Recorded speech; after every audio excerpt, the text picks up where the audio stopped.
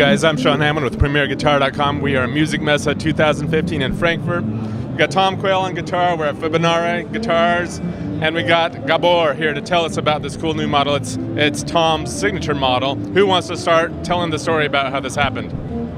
Well, it started a year ago, maybe. Yeah, about a year ago. I think so. We made a gold top basic jazz for the NAMM show, and Tom was stunned. So he was like, "Wow, I need a gold top, but I'm not sure what kind of gold top I need." And I told him that you already got a basic jazz, so for us it's okay to do one more basic jazz, but you don't have an erotic, which is the flagship of the company. So let's think about that. And he was... Who says Tom's not erotic? Everyone knows. And he was fine with the idea. And after some weeks, we found out that doing a gold top in this shape could turn out very well with a semi-transparent finish. So this was the main idea, to do the Dalmut model with a semi-transparent finish, gold, to Tom's custom requirements he always asks. So that was the basic idea. So the official model name is Erotic Dalmut. What, say it again? It's the Dalmut. D-A-L-M-A-T. Yeah, it's like the dog.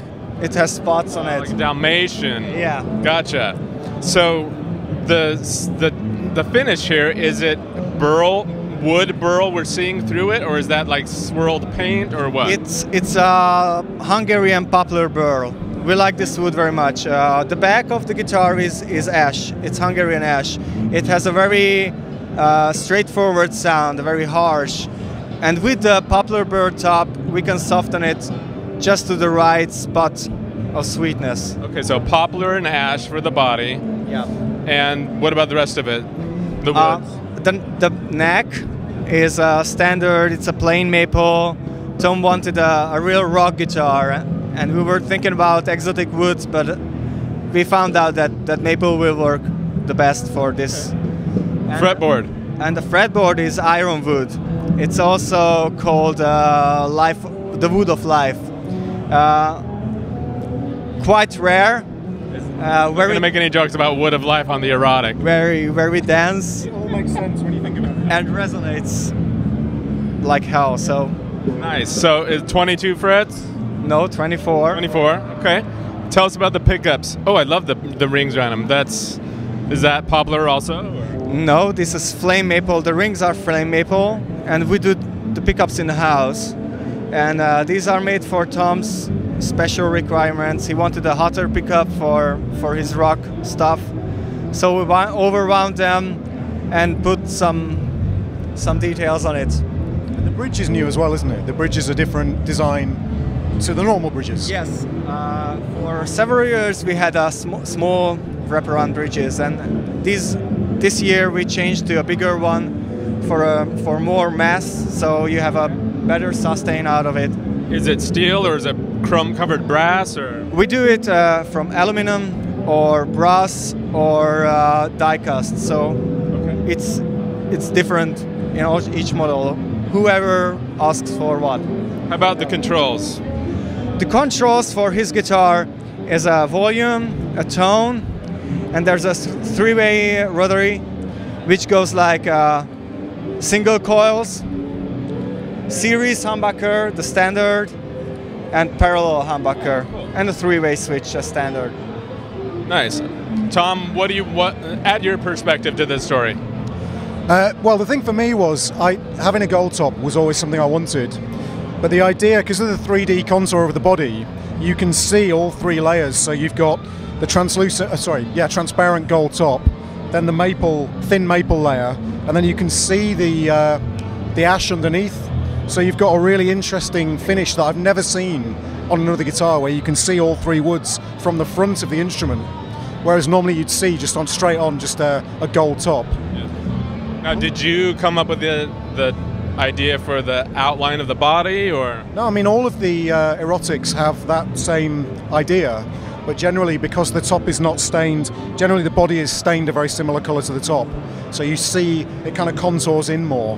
whereas this is a stark contrast between the stained body and the actual top. So it's a really interesting look. People keep saying it looks like a guitar Prince would play.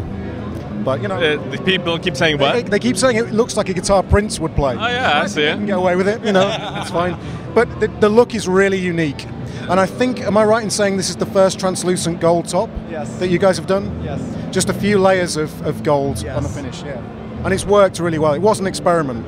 Now, what were you going for with the pickups? Like Gabor said, they're a little hotter than normal, so not like PAF style.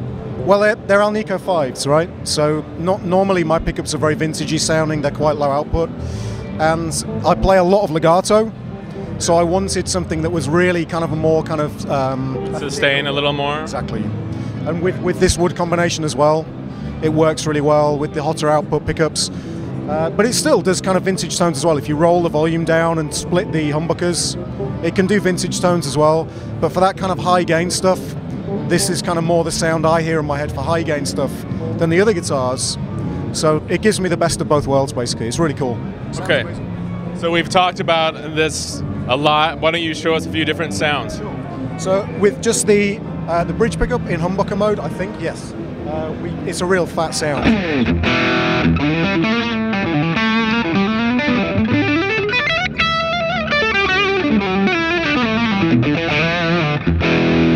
But if you split it, so this is series humbucker, parallel humbucker mode, and it's noiseless as well, which is great.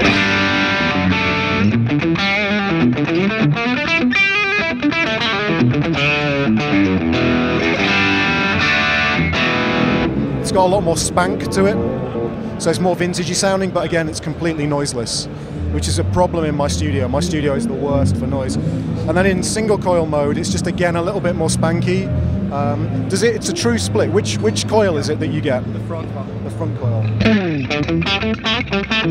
So a lower output. More clarity. Exactly. And for clean tones, that's great for kind of funk playing or anything with chorus, kind of like fusion style, like a Holdsworthy kind of tone. Works really, really nicely. And then in the middle position, you've got, serious spank going on if you split the in parallel humbucker mode.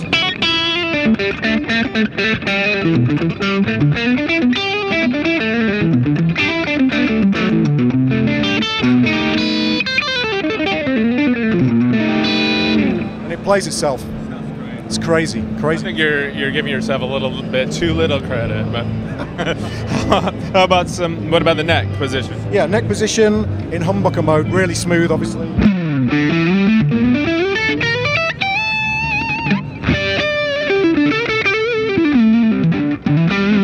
But it still cuts. It's got enough top ends to actually cut through as well. It's not muddy. And then if you split it,